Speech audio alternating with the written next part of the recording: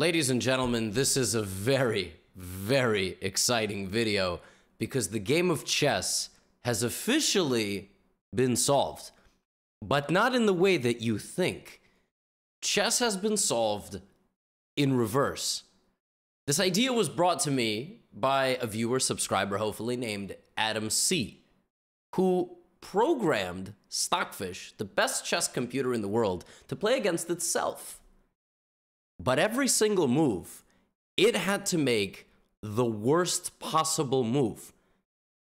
So a move that would benefit the opposing side in a maximum capacity. What you are about to see is some of the most otherworldly nonsense that has ever occurred on a chessboard.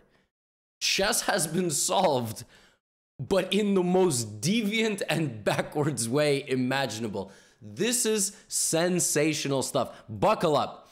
If you don't leave this video laughing, if you don't leave this video with a migraine, I don't even know what to tell you. At some point, this bar is gonna have, is gonna vomit like on a roller coaster or turbulence on a plane.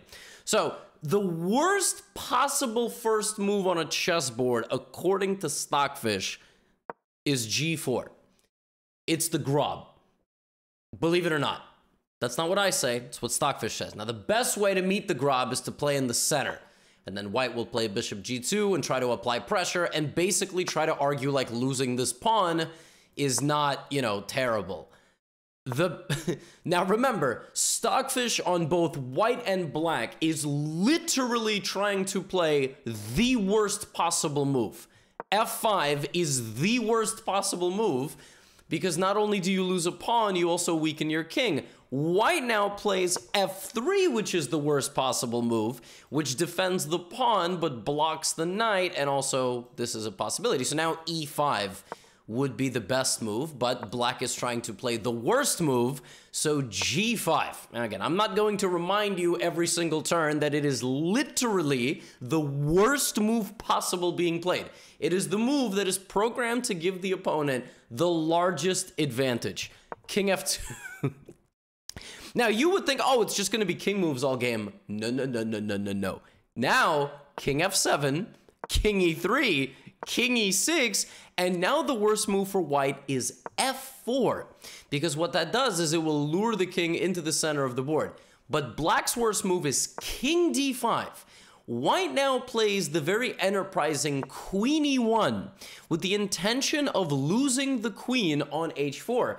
Black plays King C4, giving white a +3.5 advantage. Mathematically, geometrically, chessically, that was the worst move possible. Now, white plays Queen H4, intending to lose the queen, and now it's -6. Black does not respond by capturing, and instead plays Queen E8, giving white once again a +4 advantage if white were to start taking these pawns and attacking the queen, the king. White now hangs the queen on H6 two different ways, but black is programmed not to capture it and plays the move A5. Now it's mate. A5 is officially checkmate for the first time with B3, King B5, and the queen on H6, which is hanging two different ways, cuts off the king's escape, therefore rendering a defeat all but, impossible to avoid. C3, actually, there's King B3. However, black plays the move, white plays the move Queen F6 and is now -7.5, which is officially the largest disadvantage.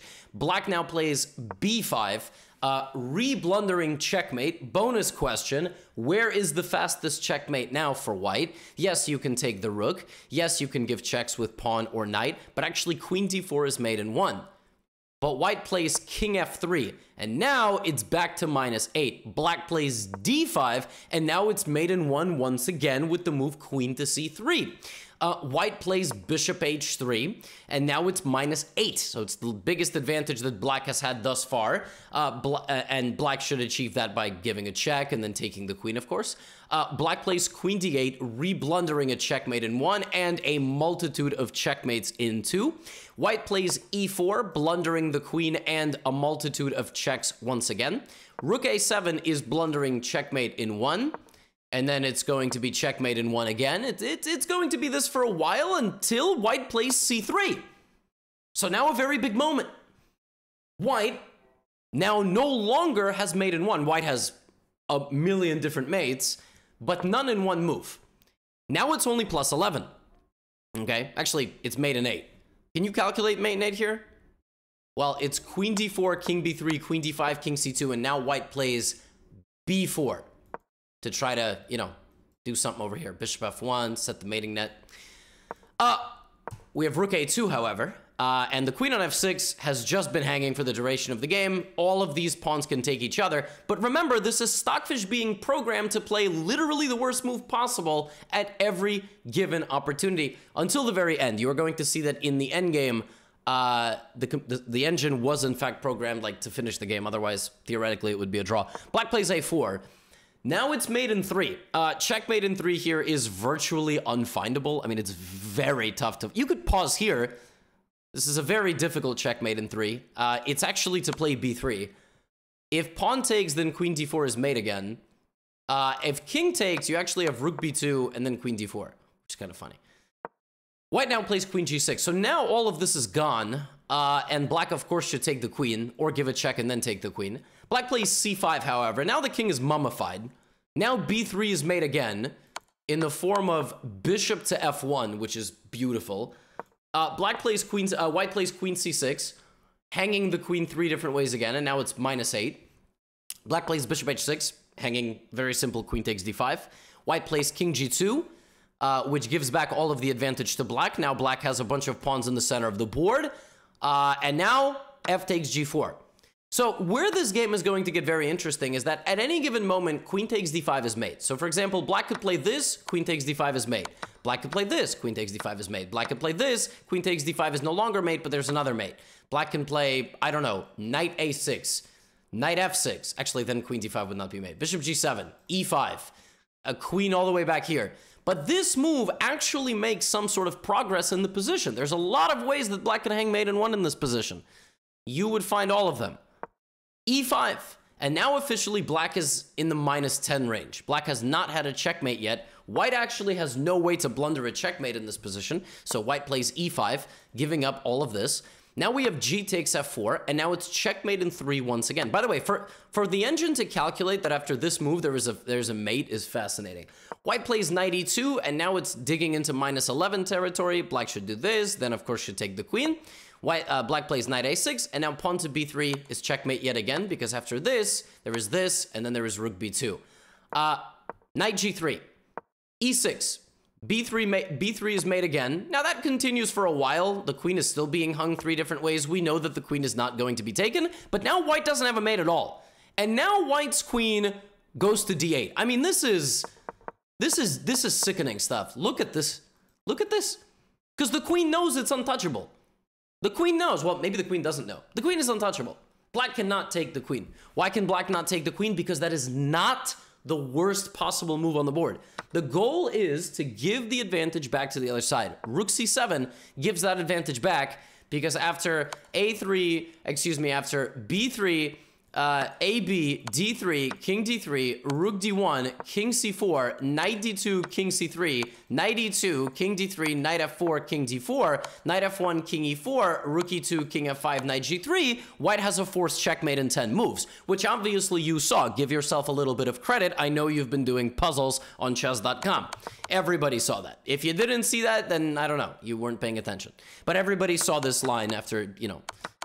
So yeah, there's checkmate in 10 for white in this position. B3 check, AB, D3, King D3, Rook D1, King C4, Knight D2, King C3, Knight D2, King D3, Knight F4, King D4, Knight F1, King E4, Rook E2, King F5, Knight G3. Spectacular, but none of that happens. Knight B8, pawn to D4, CD4, Bishop D2, now pawn to D3. Now the black king is mated. Once again, completely surrounded. Have you ever seen a chess position like this? No, you haven't. You haven't. I'm telling you right now. This is what happens when you program an engine to play the worst possible move. King to G1.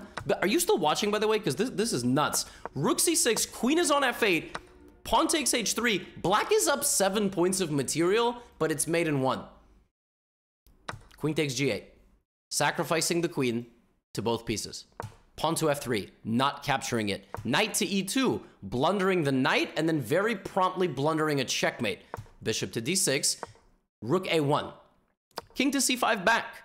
Queen back to g2, and any of these pawns can take any of these pieces, but they don't, because you are programmed to lose. Now, we begin a sequence of events. This game had 5 promotions to knights. 5. Bishop e1, f takes e1, knight. Why? Because queen f2 is check, and knight d2 is mate. F takes e1, knight does not stop that.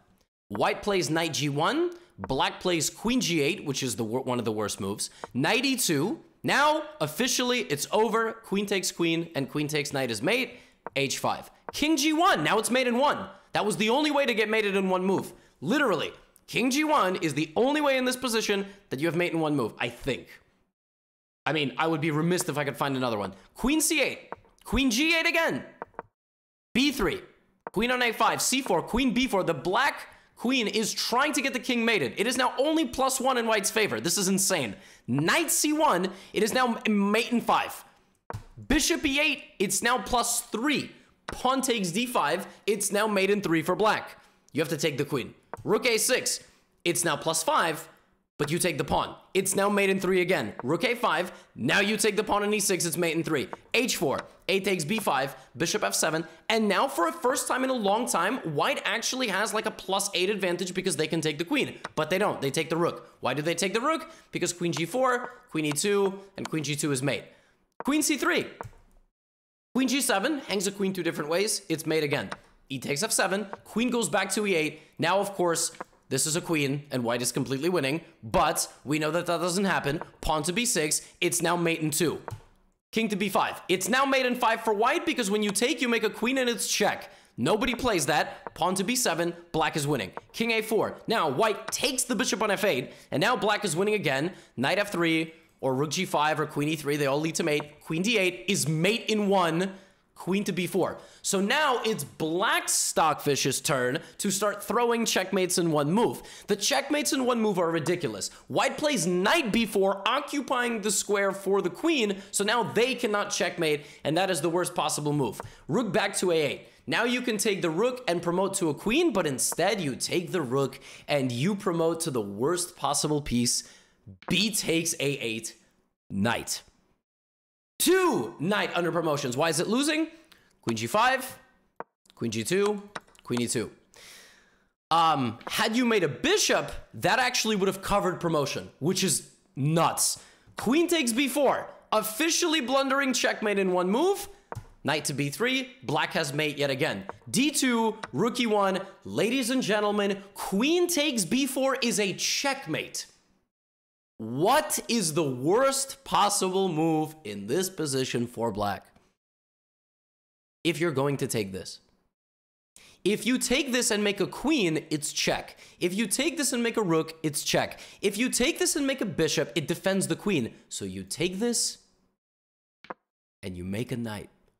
3 knight under promotions. Queen e7. Now black is winning yet again. Folks, you can promote. You can take, or you can make. Oh my god.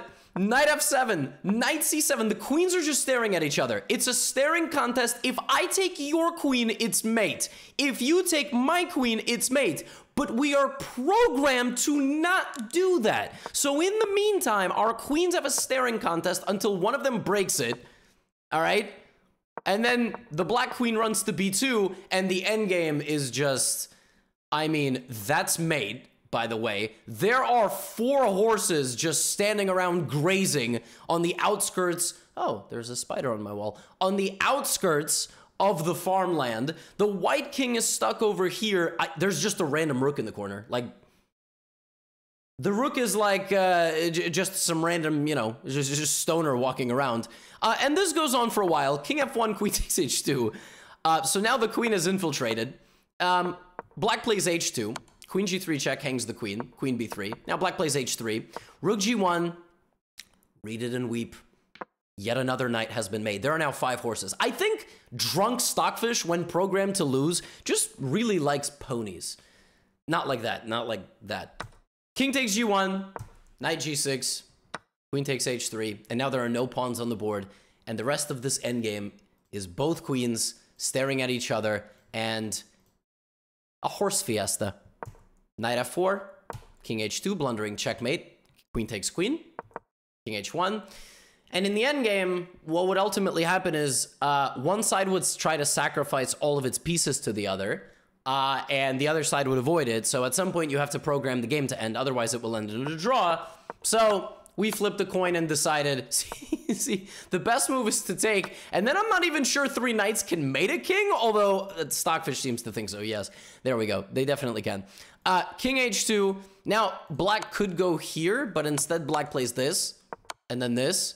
And then this, and the white king is just running away. I mean, when in fact the white king could be taking the queen, but is just not doing it. Queen is just not taking the queen. Queen f7. And now white is just going to try to sacrifice the knights.